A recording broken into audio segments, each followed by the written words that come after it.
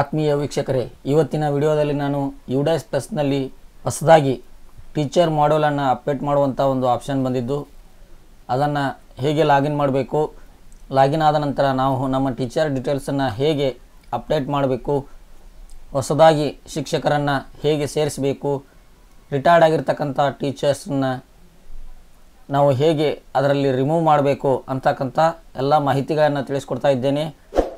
ತಾವು first time ನಮ್ಮ ಚಾನಲನ್ನು ನೋಡ್ತಾ ಇದ್ದೀರಿ, ನಮ್ಮ ಚಾನಲ್ಗೆ ಸಬ್ಸ್ಕ್ರೈಬ್ ಆಗಿ ಹಾಗೂ ಪಕ್ಕದಲ್ಲಿ ಕಾಣುವ ಬೆಲ್ ಐಕಾನನ್ನು ಕ್ಲಿಕ್ ಮಾಡಿ ನಮ್ಮ ವಿಡಿಯೋಗಳ ಎಲ್ಲ ನೋಟಿಫಿಕೇಷನನ್ನು ಪಡೆಯಿರಿ. ನಿಮ್ಮ ಮೊಬೈಲ್ ಅಥವಾ ಪಿ ಸಿಯಲ್ಲಿ ಯಾವುದಾದ್ರೂ ಒಂದು ಬ್ರೌಸರ್ನಲ್ಲಿ ನಾವು ಯುಡೈಸ್ ಪ್ಲಸ್ ಎಂದು ಟೈಪ್ ಮಾಡಬೇಕು. ಅಲ್ಲಿ ಒಂದು ಯುಡೈಸ್ ಪ್ಲಸ್ನ ಮೇನ್ ವೆಬ್ಸೈಟ್ ಕಾಣಿಸ್ತಾ ಇದ್ದು, ಅಲ್ಲಿ ನಾವು ಯುಡೈಸ್ ಪ್ಲಸ್ ಅಂತಕ್ಕಂಥ ಅಕ್ಷರಗಳ ಮೇಲೆ ಕ್ಲಿಕ್ ಮಾಡಬೇಕು. ಕ್ಲಿಕ್ ಮಾಡಿದಾಗ ಈ ತೆರನಾದಂಥ ಒಂದು ಯುಡೈಸ್ ಪ್ಲಸ್ನ ವೆಬ್ಸೈಟ್ ಕಾಣಿಸ್ತಾ ಇದೆ. ಅದರಲ್ಲಿ ಬಲಗಡೆ ಮೂಲೆಯಲ್ಲಿರ್ತಕ್ಕಂಥ ಲಾಗಿನ್ ಅಂತಕ್ಕಂಥ ಬಟನ್ ಮೇಲೆ ಕ್ಲಿಕ್ ಮಾಡಿದಾಗ ಇಲ್ಲಿ ಕೆಳಗಡೆ profile and facilities, teacher module, report module ಅಂತಕ್ಕಂಥ ಮಾಹಿತಿಗಳನ್ನು ನೋಡ್ತಾ ಇದ್ದೇವೆ. ಈಗಾಗಲೇ ನಾವು ಪ್ರೊಫೈಲ್ ಆ್ಯಂಡ್ ಫೆಸಿಲಿಟೀಸನ್ನು ಅಪ್ಡೇಟ್ ಮಾಡಿರದೇ ಇದ್ದವರು ಕೂಡ ಇದರ ಮೇಲೆ ಕ್ಲಿಕ್ ಮಾಡಿ ಆ ಒಂದು ಮಾಹಿತಿಯನ್ನು ಅಪ್ಡೇಟ್ ಮಾಡಬಹುದಾಗಿರುತ್ತೆ. ನಂತರ ಇಲ್ಲಿ ಟೀಚರ್ ಮಾಡ್ಯೂಲ್ ಅಂತಕ್ಕಂಥ ಬಟನ್ ಮೇಲೆ ನಾವು ಕ್ಲಿಕ್ ಮಾಡಬೇಕಾಗುತ್ತೆ.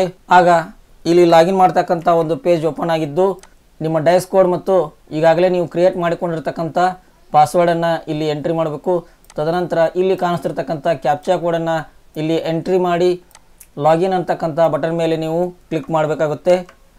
ಆಗ ಯುಡೈಸ್ ಟೀಚರ್ಸ್ ಡಾಟಾಬೇಸ್ ಒಂದು ಪೇಜ್ ಓಪನ್ ಆಗಿದ್ದು, ಇಲ್ಲಿ home, change password, my profile ಅಂತಕ್ಕಂಥ ಮಾಹಿತಿಗಳನ್ನು ನೋಡ್ತಾ ಇದ್ದೇವೆ. ಇಲ್ಲಿ ನ್ಯಾಷನಲ್ ಟೀಚರ್ ಡಾಟಾಬೇಸ್ ಅಂತಕ್ಕಂಥ ಮಾಹಿತಿಯನ್ನು ನೋಡ್ತಾ ಇದ್ದೇವೆ. ಇಲ್ಲಿ ನಮ್ಮ ಶಾಲೆಯ ಹೆಸರನ್ನು, ಡೈಸ್ ಕೋಡನ್ನು ಮತ್ತು ನಮ್ಮ ಶಾಲೆಯ ಕ್ಯಾಟಗರಿಯನ್ನು ನಾವು ಇಲ್ಲಿ ನೋಡ್ತಾ ಇದ್ದೇವೆ. ತದನಂತರ ನಮ್ಮ ಶಾಲೆಯ ಸಂಪೂರ್ಣ ಮಾಹಿತಿಯನ್ನು ನಾವಿಲ್ಲಿ ನೋಡ್ತಾ ಇದ್ದೇವೆ. ಇಲ್ಲಿ ನೋಟ್ ಅಂತಕ್ಕಂಥ ಮಾಹಿತಿಯಲ್ಲಿ please verify R add all existing teachers details in this module very carefully. For better practice please logout while you are done with this model. ಇಲ್ಲಿ ಎರಡು ನೋಟ್ಗಳನ್ನ ನೋಡಿದ ನಂತರ ಸ್ಕ್ರಾಲ್ ಡೌನ್ ಮಾಡಿದಾಗ ನೀವು ಇಲ್ಲಿ ಕೆಳಗಡೆ ನೋಡ್ಬೋದು. ಇಲ್ಲಿ click here to open teacher DCF to fill the data ಅಂತಕ್ಕಂಥ ಮಾಹಿತಿಯನ್ನು ನೋಡ್ತಾ ಇದ್ದೇವೆ. ಇಲ್ಲಿ ನಾವು ಅದರ ಮೇಲೆ ಕ್ಲಿಕ್ ಮಾಡಬೇಕಾಗುತ್ತೆ. ಆಗ ನೀವಿಲ್ಲಿ ನೋಡ್ತಾ ಇರ್ಬೋದು, ಮತ್ತೊಂದು ಪೇಜ್ ಓಪನ್ ಆಗಿದ್ದು, ಈ ಪೇಜ್ನಲ್ಲಿ ಏನು ತೋರಿಸ್ತಾ ಇದೆ, teacher summary report, list of inactive R deleted teachers. ಇಲ್ಲಿ ರಿಫ್ರೆಶ್ ಅಂತಕ್ಕಂಥ ಬಟನನ್ನು ನೋಡ್ತಾ ಇದ್ದೇವೆ. ಇಲ್ಲಿ ಟೀಚಿಂಗ್ ಆರ್ ನಾನ್ ಟೀಚಿಂಗ್ ಸ್ಟಾಫ್ ಇನ್ ಪೊಸಿಷನ್, ನಂತರ ಅದರ ಕೌಂಟನ್ನು ನೋಡ್ತಾ ಇದ್ದೇವೆ. ಇಲ್ಲಿ ರೆಗ್ಯುಲರ್ ಟೀಚರ್, ನಾನ್ ರೆಗ್ಯುಲರ್ ಟೀಚರ್, ಟೀಚಿಂಗ್ ಸ್ಟಾಫ್ ಇನ್ ಪೊಸಿಷನ್, ನಾನ್ ಟೀಚಿಂಗ್ ಸ್ಟಾಫ್ ಇನ್ ಪೊಸಿಷನ್, ಈ ಎಲ್ಲ ಮಾಹಿತಿಗಳನ್ನು ನೋಡ್ತಾ ಇದ್ದೇವೆ. ಒಟ್ಟು ರೆಗ್ಯುಲರ್ ಆಗಿ ಈ ಶಾಲೆಯಲ್ಲಿ 8 ಶಿಕ್ಷಕರಿದ್ದು, ಅದರಲ್ಲಿ ಒಟ್ಟು 8 ಶಿಕ್ಷಕರು ಈ ಒಂದು ಟೀಚರ್ ಡಾಟಾಬೇಸನ್ನು ಫಿಲಪ್ ಮಾಡಿರ್ತಕ್ಕಂಥ ಶಿಕ್ಷಕರಲ್ಲಿ 7 ಟೀಚರ್ಗಳ ಮಾಹಿತಿಯನ್ನು ನಾವಿಲ್ಲಿ ನೋಡ್ತಾ ಇದ್ದೇವೆ. Click here to C the details ಅಂತಕ್ಕಂಥ ಮಾಹಿತಿಯನ್ನು ಕೂಡ ನಾವಿಲ್ಲಿ ನೋಡ್ತಾ ಇದ್ದೇವೆ. ಹಾಗಾದರೆ ಟೀಚರ್ಸ್ ಮಾಹಿತಿಯನ್ನು ಎಲ್ಲಿ ಅಪ್ಲೋಡ್ ಮಾಡಬೇಕು? ಇಲ್ಲಿ ಕಾಣಿಸ್ತಿರ್ತಕ್ಕಂಥ ಟೋಟಲ್ ನಂಬರ್ಸ್ ಮೇಲೆ ನಾವು ಕ್ಲಿಕ್ ಮಾಡಬೇಕಾಗುತ್ತೆ. ನಾವು ಎಲ್ಲ ಟೀಚರ್ಸ್ ಮಾಹಿತಿಯನ್ನು ಅಪ್ಡೇಟ್ ಮಾಡಿದ ನಂತರ ಇಲ್ಲಿ ಇನ್ಕಂಪ್ಲೀಟ್ ಅಂತಕ್ಕಂಥದ್ರಲ್ಲಿ ಕಂಪ್ಲೀಟ್ ಎಷ್ಟು ಟೀಚರ್ ಸಂಖ್ಯೆಯನ್ನು ಮಾಹಿತಿಯನ್ನು ನಾವು ಕಂಪ್ಲೀಟ್ ಮಾಡಿದ್ದೇವೆ ಅಂತಕ್ಕಂಥ ಮಾಹಿತಿಯನ್ನು ಇಲ್ಲಿ ನೋಡ್ತೇವೆ. ಈಗ ನಾವು ಇಲ್ಲಿ ಟೋಟಲ್ ನಂಬರ್ ಮೇಲೆ ಕ್ಲಿಕ್ ಮಾಡೋಣ.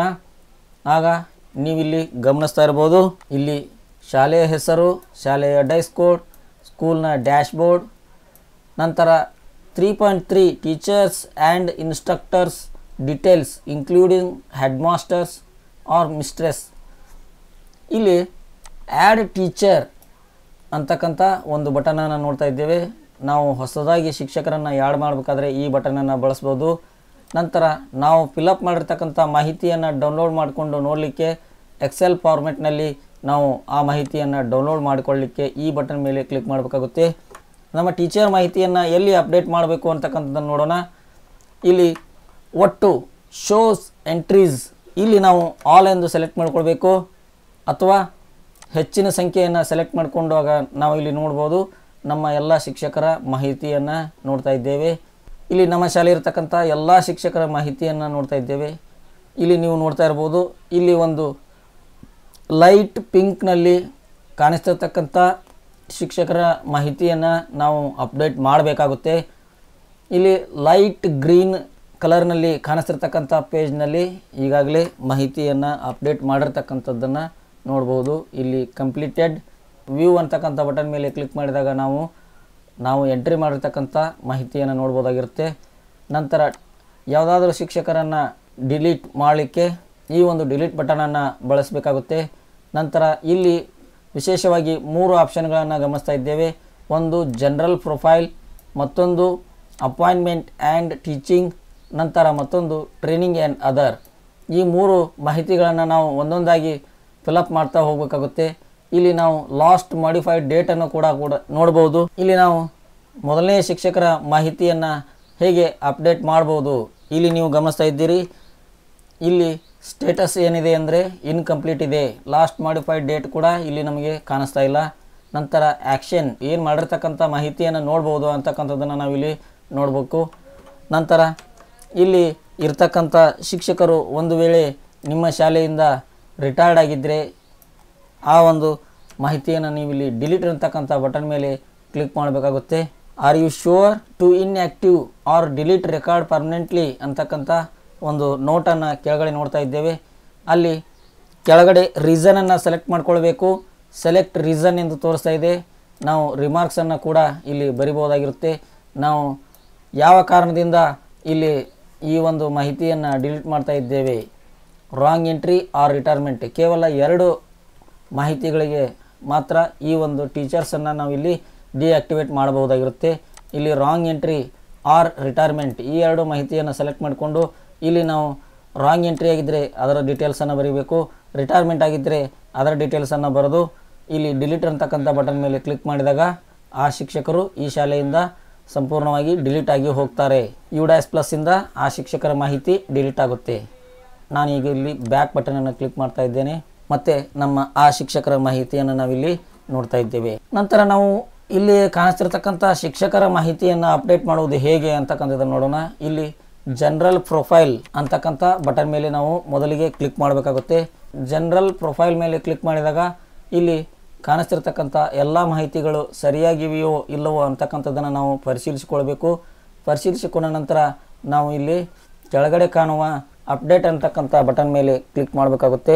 ಇಲ್ಲಿ ಎಲ್ಲ ಮಾಹಿತಿಗಳು ಸರಿಯಾಗಿವೆ ಅನ್ನೋದಾದರೆ ಇಲ್ಲಿ ಅಪ್ಡೇಟ್ ಅಂತಕ್ಕಂಥ ಬಟನ್ ಮೇಲೆ ನಾವು ಕ್ಲಿಕ್ ಮಾಡಬೇಕಾಗುತ್ತೆ. ಇಲ್ಲಿ ಶಿಕ್ಷಕರ ಇಮೇಲ್ ಅಡ್ರೆಸ್ ಬಿಟ್ಟು ಹೋಗಿದ್ರೆ ಅದನ್ನು ನಾವು ಇಲ್ಲಿ ಸೇರಿಸ್ಬೋದು. ಇಲ್ಲಿ ಯಾವುದಾದ್ರೂ ಮಾಹಿತಿಯನ್ನು ನಾವು ಬಿಟ್ಟು ಹೋದಾಗ ಅಪ್ಡೇಟ್ ಅಂತಕ್ಕಂಥ ಬಟನ್ ಮೇಲೆ ಕ್ಲಿಕ್ ಮಾಡಿದರೆ some require fields missing R some other errors acquired ಅಂತಕ್ಕಂಥ ಒಂದು ನೋಟನ್ನು ನಾವು ಇಲ್ಲಿ ನೋಡ್ತಾ ಇದ್ದೇವೆ.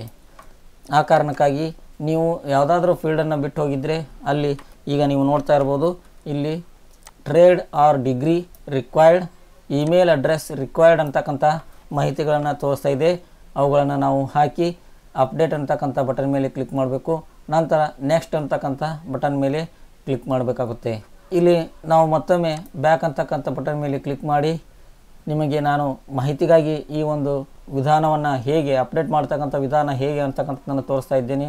ನಂತರ ಅಪಾಯಿಂಟ್ಮೆಂಟ್ ಆ್ಯಂಡ್ ಟೀಚಿಂಗ್ ಅಂತಕ್ಕಂಥ ಬಟನ್ ಮೇಲೆ ಕ್ಲಿಕ್ ಮಾಡಿದಾಗ ನಾವು ಇಲ್ಲಿಯೂ ಕೂಡ ಕೆಲವೊಂದಿಷ್ಟು ವಿಶೇಷ ಮಾಹಿತಿಗಳನ್ನು ನೋಡ್ತಾ ಇದ್ದೇವೆ. ಆ ಟೀಚರ್ಗೆ ಸಂಬಂಧಪಟ್ಟಿರ್ತಕ್ಕಂಥ ಎಲ್ಲ ಮಾಹಿತಿಗಳನ್ನು ನಾವು ಇಲ್ಲಿ ಎಂಟ್ರಿ ಮಾಡಿದ ನಂತರ ಅಪ್ಡೇಟ್ ಅಂತಕ್ಕಂಥ ಬಟನ್ ಮೇಲೆ ಕ್ಲಿಕ್ ಮಾಡಬೇಕು. ಮತ್ತು ನೆಕ್ಸ್ಟ್ ಅಂತಕ್ಕಂಥ ಬಟನ್ ಮೇಲೆ ಕ್ಲಿಕ್ ಮಾಡಿ ಮುಂದಿನ ಒಂದು ಸೆಕ್ಷನ್ಗೆ ಹೋಗಬೇಕಾಗುತ್ತೆ. ಇಲ್ಲಿ ಒಟ್ಟು 3 ಸೆಕ್ಷನ್ಗಳಲ್ಲಿ ನಾವು ಶಿಕ್ಷಕರ ಮಾಹಿತಿಯನ್ನು ಅಪ್ಡೇಟ್ ಮಾಡಬೇಕಾಗಿರುತ್ತೆ. ಆ ಎಲ್ಲ ಮಾಹಿತಿಗಳು ನಿಮ್ಮ ಹತ್ತಿರ ಈ ಮುಂಚೆ ನೀವು ರೆಡಿ ಮಾಡಿಟ್ಕೊಳ್ಬೇಕು. ಇಲ್ಲಿ ಎಂಟ್ರಿ ಮಾಡಿ ನಾವು ಅಪ್ಡೇಟ್ ಅಂತಕ್ಕಂಥ ಬಟನ್ ಮೇಲೆ ಕ್ಲಿಕ್ ಮಾಡಿದಾಗ ಹೀಗೆ ಪ್ರತಿಯೊಬ್ಬ ಶಿಕ್ಷಕರ ಮಾಹಿತಿಯನ್ನು ನಾವು ಇಲ್ಲಿ ಅಪ್ಡೇಟ್ ಮಾಡಬೇಕಾಗುತ್ತೆ. ಹಾಗಾದರೆ ಯುಡೈಸ್ ಪ್ಲಸ್ ಇದರಲ್ಲಿ ಟೀಚರ್ ಡಾಟಾಬೇಸನ್ನು ಅಪ್ಡೇಟ್ ಮಾಡುವುದು ಹೇಗೆ ಅಂತಕ್ಕಂಥ ಮಾಹಿತಿಯನ್ನು ಈ ವಿಡಿಯೋದಲ್ಲಿ ತಿಳಿಸಿಕೊಟ್ಟಿದ್ದೇನೆ. ಈ ಮಾಹಿತಿ ತಮಗೆ ಉಪಯುಕ್ತವೆನಿಸಿದ್ದಲ್ಲಿ ಈ ವಿಡಿಯೋಗೆ ಒಂದು ಲೈಕನ್ನು ನೀಡಿ ಹಾಗೂ ಈ ವಿಡಿಯೋವನ್ನು ನಮ್ಮ ಇತರ ಸ್ನೇಹಿತರೊಂದಿಗೆ ಕೂಡ ಹಂಚಿಕೊಳ್ಳಿ. ಧನ್ಯವಾದಗಳು.